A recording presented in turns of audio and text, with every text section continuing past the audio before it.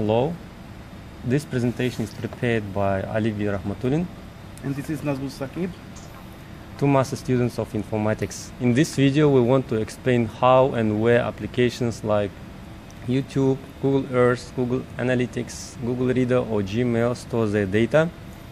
We will explain the basic concept of BigTable, like how BigTable is being stored on GFS, its data structure, its architecture. We will explain the HBase, we will explain its data structure as well, and finally at the end of the presentation we will compare both and we will draw a conclusion.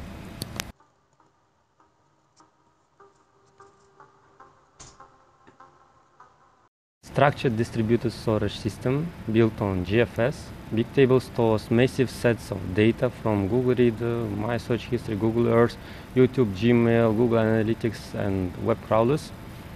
Basically, it can be perceived as distributed, persistent, multidimensional sorted array in which data is accessed by a row key, column key and a timestamp, where every column can store any name value pairs of the form like column, family, label and string. Here, as you can see, its data structure. The set of possible column families for a table is fixed when it is created, whereas columns like labels within the column family can be created dynamically at any time. Column families are stored close together in the distributed file system, and each BigTable cell, like row column, can contain multiple versions of the data that are usually stored in a decreasing timestamp order. Here, in this diagram, I want to show two examples which are related to our university, which we specifically prepared as a use case. Each row stores information about a specific record, and the row key is a record identifier. The row name is a reverse URL. Contents column family stores page content. Anchor column family stores text of any anchors that reference a page. Tombstone page is referenced by Facebook, and the campus homepage. So the row contains columns named facebook.com and campus.tum.de. Each anchor cell has one version. Contents column has three versions. Each row range is called a tablet. Tablet is a unit of load balancing. Column names defined dynamically hold actual data themselves. If a column family represented inbound link to a page, the column name might be the URL of the page that the link is from, or within the cell contents holding the link's text. Timestamp allows to have multiple versions over time, as well as making it possible to expire or for garbage collection of all data. And in this example of how we want to show how data is being structured. This is our second example. In the table procurements done by university example TUM are recorded. The location column family stores columns relating to where the procurement occurred, whereas the inventory column family stores actual products procured and their classification. Note that there are two values for location having different timestamps. Data in a BigTable can be stored in a denormalized fashion. For example, ties between informatics and a department which both desktops could not be set. To achieve efficiency in data access, data in each column family is stored together.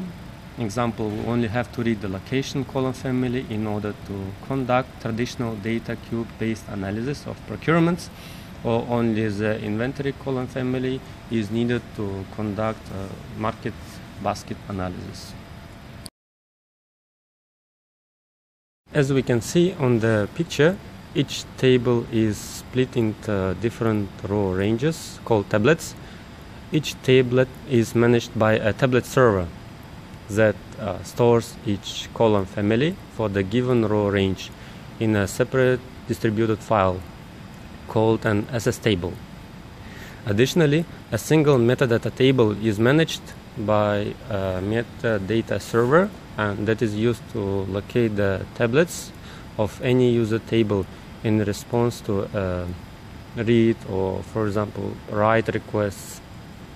The metadata table on its own can be large and is also split into tablets. The root tablet points to the locations of other metadata tablets. BigTable relies on GFS and therefore also supports large parallel reads and inserts efficiently, even if they are performed simultaneously on the same table. Random writes are equivalent to data inserts because of the multiple versions of each cell are maintained, but are not so efficient since cell versions are stored in descending order, and such inserts require more work than simple file appends. In the next section, my teammate will talk about the HBase. He will talk about its architecture, and finally we will compare the both.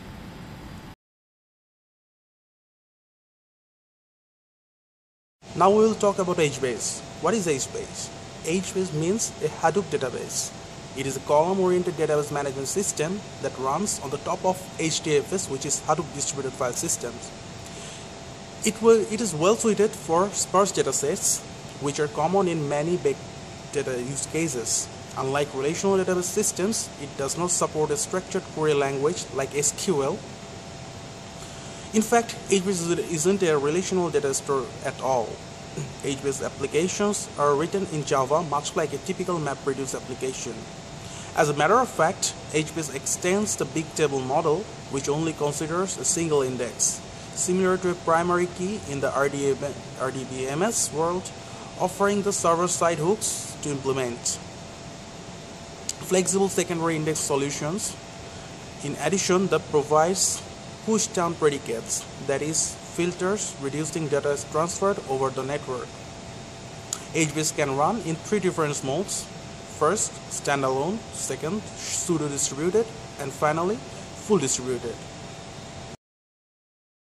Now, let us explain a little bit about the architecture of HBase. An HBase system comprises a set of tables. Each table contains rows and columns, much like a traditional database. Each table must have an element defined as primary key, and all access attempts to HBase table must use the primary key.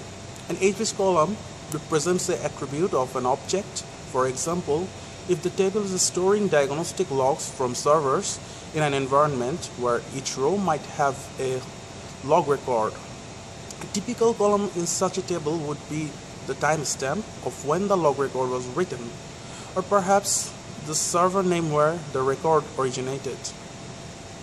It allows for many attributes to be grouped together into what are known as column families, such that the elements of a column family are all stored together. This is different from a row-oriented relational database where all the columns of a given row are stored together. HBase provides some flexibility in addition new columns to families at any time. It makes the schema flexible and adaptable to changing application requirements. Here we want to point out 3 differences between BigTable and HBase. So let us compare and contrast. HBase stores timestamps in milliseconds, BigTable uses microseconds. On the other hand, HBase works with Hadoop distributed file systems, and BigTable relies on GFS, which is Google File System. HBase can also run on other file systems. HBase cannot map storage files into memory, BigTable can. BigTable has 2 commit logs and is able to select which one to use. In contrast, HBase has an option to skip the commit log completely on writes for performance reasons. HBase is an open source implementation of the Google BigTable architecture. BigTable enforces access control on a column family level. HBase does not. HBase is an Apache Software Foundation project, while BigTable comes from Google. We tried to produce a comparative description on BigTable and HBase. We have discussed about the definition and architecture of BigTable. We offered examples and illustrations to explain them widely. We have talked about HBase and its usability. Finally, we showed the comparison among them. Hopefully you have enjoyed the video and could enlighten your knowledge on these topics. Thank you.